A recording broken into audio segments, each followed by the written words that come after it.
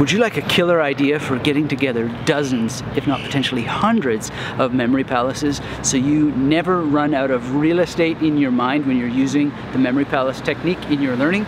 If so, I've got that tool for you that probably you have available to you now that you can use to unlock dozens, if not hundreds, of memory palaces. That's coming right up.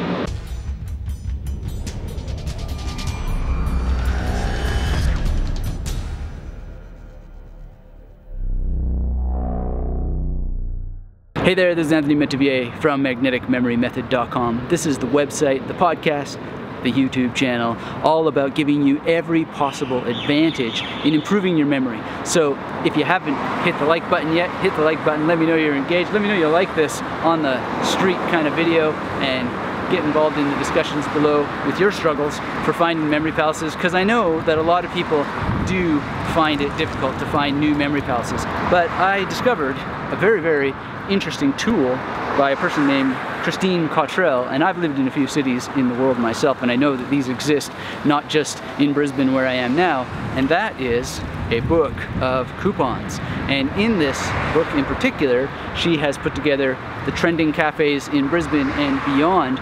And when you get the book, you're able to go to all of the cool cafes. And so I hopped on my bike and went to the first cafe on the very first page. And you can see their logo right there on that van.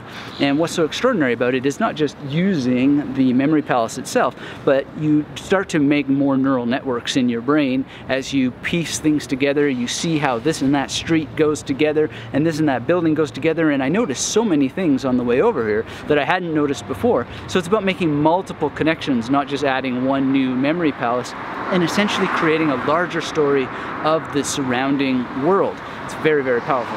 Now, in terms of getting one of these books, you'll notice, and I've had them before in Berlin and created a lot of memory palaces as a result. So it doesn't have to be about cafes, it can be about the local art galleries, it can be about restaurants, it can be about wine stores, or whatever the case may be. Now, wine, of course, is not necessarily good for your memory, but nonetheless, you can find these things and you get some kind of discount when you go there, but it's a sort of story map of the businesses in your city.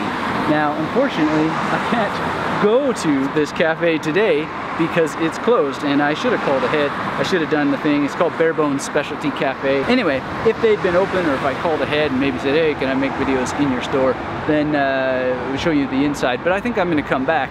But I want to make my way through this book and add multiple, not just memory palaces, but multiple connections, multiple layers and levels of connection, so that the neural networks have more to play with. And even if you're in a small town, see if you can't find some sort of business guide or a coupon guide that will show you the different opportunities to just go to open houses, go to different businesses for whatever they are doing, whatever they're offering, and get to know the people. So I would love to go and talk to these people, and I'm going to be doing that more often and bringing this book and seeing if I can make videos inside. But I kind of wanted a project to learn the place better and to create more memory palaces, because I already have so many. But part of the magic of this ability is not just having a couple memory palaces, but continuing to understand spatial memory more and more by using spatial memory more and more, and then deepening your relationship to spatial memory by continuing to use spatial memory more and more.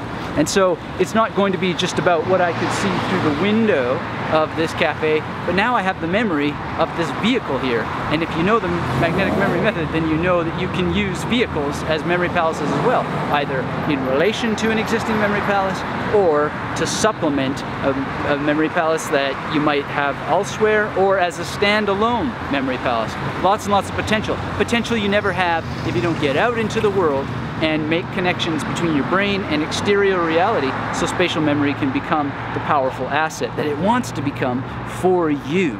So if you want to learn more about making your memory and expanding your spatial memory so that it is the most powerful asset that it can become for you, I got a new webinar for you. It's called Triple Your Memory. Go to magneticmemorymethod.com/3x and you can register for that. I look forward to seeing you on that. We're going to go more into spatial memory as this powerful asset that everyone has, that everyone can develop, and exactly how to do that so that you're able to quickly reduce the cognitive load on your brain and Imagine just being able to use something like space, something as simple as a vehicle in a parking lot, to help you learn and remember anything, because you're using spatial memory and then you're going to use magnetic imagery on these little points in space to help you encode things that you don't know by using what you already know, so that when you go to recall it, it just comes back very, very easily. So that's at magneticmemorymethod.com/3x. magneticmemorymethod.com/3x. Let me know some of your favorite memory palaces down in the discussion below. Let me know what it's like in your community, and if you have additional ideas for unlocking the world around you to create more spatial possibilities for your brain to lock into and to unlock your brain and to create more levels of association and connection.